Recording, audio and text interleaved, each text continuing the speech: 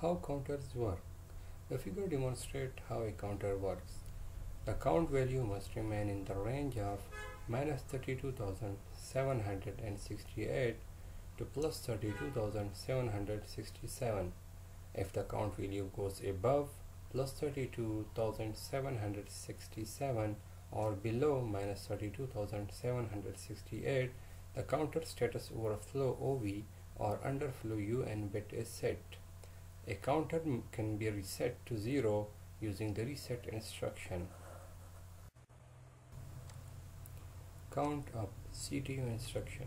The CTU is an instruction that counts false to true rungs transition. Rungs transition can be caused by an event occurring in the program from internal logic or by external field devices such as part traveling past a detector or activating a limit switch. When rungs condition for a CTU instruction have made a false to true transition, the accumulated value is incremented by one count, provided that a rung containing the CTU instruction is evaluated between these instructions. The ability of the counter to detect false to true transition depends on the speed frequency of the incoming signal.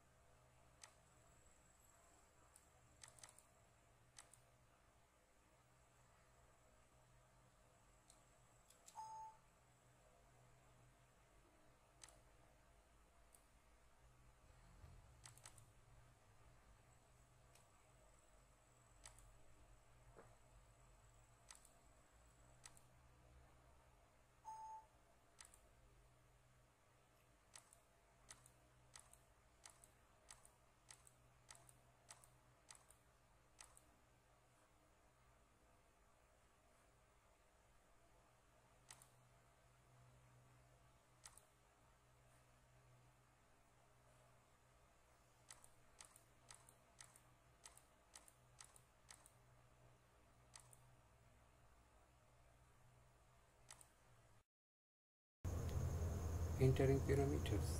There are several parameters associated with counter instruction. The following parameters details the operation of the counter. Accumulator value ACC. This is the number of false to true transitions that have occurred since the counter was last reset.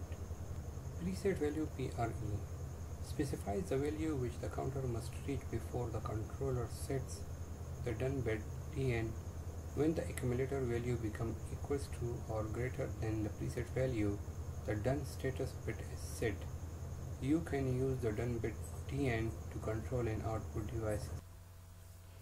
The accumulated value is retained after the CTU instruction go false, or when power is removed from and then restored to controller. Also, the on or off status of counter done, overflow and underflow bit is retained here. The accumulated value and control bit are reset when the appropriate RES instruction is enabled. The CU bit are always set prior to entering the run or test mode.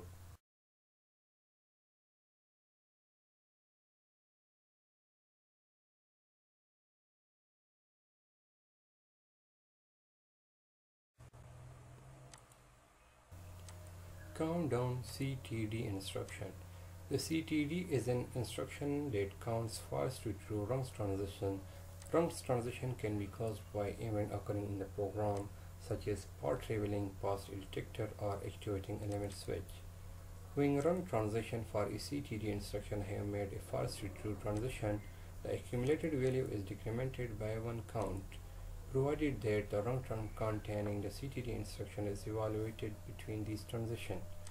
The accumulated count can return when the wrong transition again becomes false. The accumulated count is retained until cleared by a reset RES instruction that has the same address as the counter reset.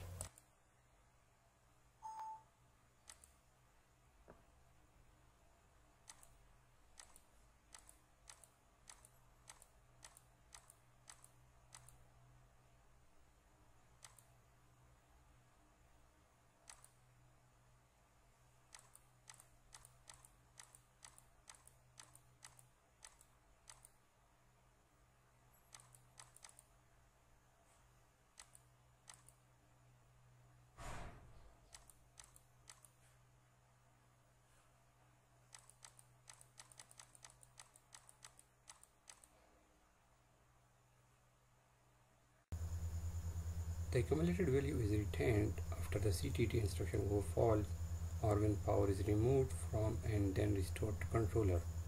Also, the on or off status of counter done, overflow and underflow bit is written here. The accumulated value and control bit are reset when the appropriate RES instruction is executed.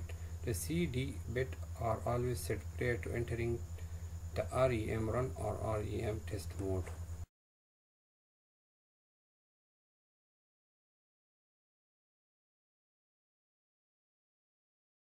Counter data file element C5. Each counter address is made of a 3-word data file element. Word 0 is the control word containing the status bit of the instruction. Word 1 is the preset value. Word 2 is the accumulated value. The control word for counter instruction includes 5 status bits.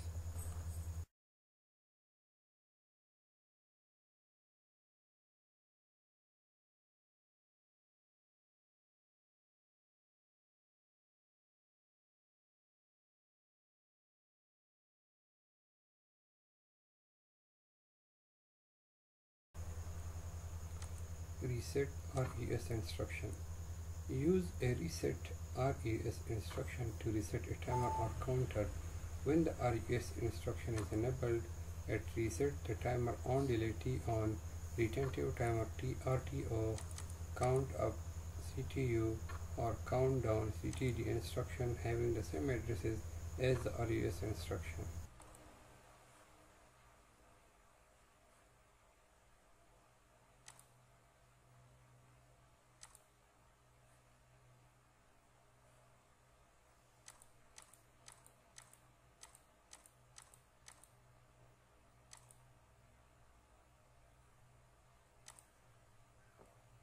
When resetting a counter, if the RES instruction is enabled and the counter rung is enabled, the CU or CD bit is reset. If the counter preset value is negative, the RES instruction sets the accumulated value to 0. This in turn causes the done bit is to be set by a counter down or counter up instruction. Attention! Because RES instruction resets the accumulated value and the done timing and enable bit, do not use the RES instruction to reset a timer addresses used in a T-off instruction. Otherwise, unpredictable machine operation or injury to person may occur.